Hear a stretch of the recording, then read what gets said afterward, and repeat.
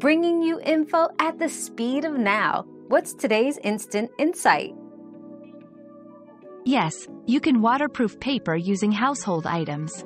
A simple method is to rub a thin layer of beeswax or melted paraffin wax over the paper. You can also use Mod Podge or a mixture of white glue and water, equal parts, applied with a brush. Allow it to dry completely for a waterproof finish.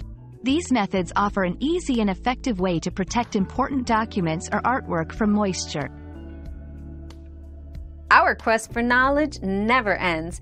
Thanks for being part of today's discovery. Subscribe, like, and share to join us on the next one.